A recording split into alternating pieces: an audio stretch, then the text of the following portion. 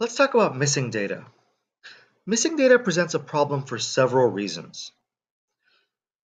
When we're trying to analyze a data set, we're usually trying to make Valid valid inferences about a inferences. population. So when we have missing data, depending on how that data went missing or why it was missing, the inferences we make from this data set might not hold up for the actual population of interest. Many machine learning algorithms cannot handle missing data. And even many statistical algorithms, pretty much all of them, by default, don't have a way of directly handling missing data, for example, logistic regression.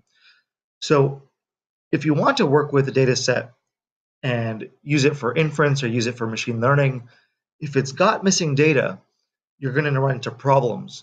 And you have to figure out some way of handling it. So as I mentioned, most statistical tests don't work when there is missing data. And it's important to understand that once the data has gone missing, it's impossible not to treat it in some way. So you might think that, let's just toss the missing data, let's just get rid of the rows, or get rid of the, variables with a lot of missingness, and think that, you're solving the problem. But throwing out data is actually still a form of treatment.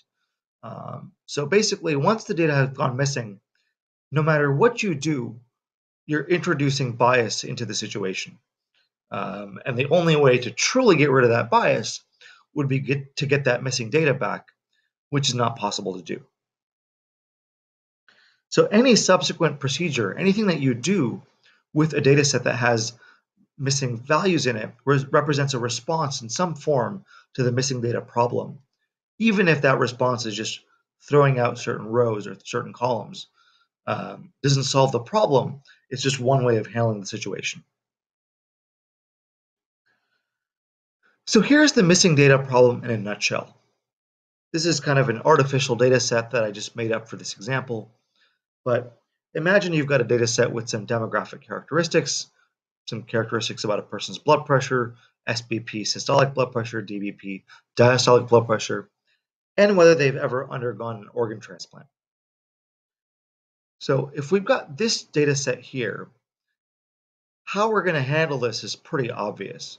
We need to get rid of that second row, which has all missing values, because we can't do anything with it. And the rest of the data is kind of intact, so we can kind of treat it and handle it in a usual way. So in this case, the only real logical thing to do is to just toss that row, which has no data in it whatsoever. This is also a fairly straightforward situation because it looks like if this is the entire data set, every value of systolic blood pressure is missing. So there's going to be, no way of handling the situation other than just getting rid of the systolic blood pressure variable, and we're still left with a relatively complete data set that we can work with, which has all the rows and has one fewer column than we'd ideally like if we had all the data as being present. Look at this data frame carefully, then think about how you might deal with this data frame. You might say, well, let's throw out every single row that has at least one missing value. But that's not going to work because every single row has at least, I think, just exactly one missing value. Next, you might say, let's just throw out the columns that have any missing values. But you'd find that you're basically going to need to throw out every single column because each column also has exactly one missing value. So you might be wondering, how could we possibly deal with this? What you might want to do, you might be inclined to do is just to say, let's fill something in to those missing values. It doesn't matter if it's exactly right or not, but at least in some sense, it's better than throwing out all the rows and all the columns altogether.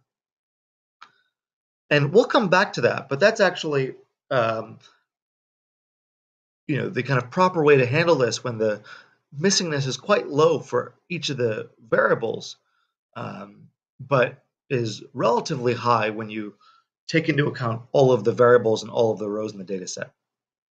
So stay tuned, we'll come back to how to fill these missing values in.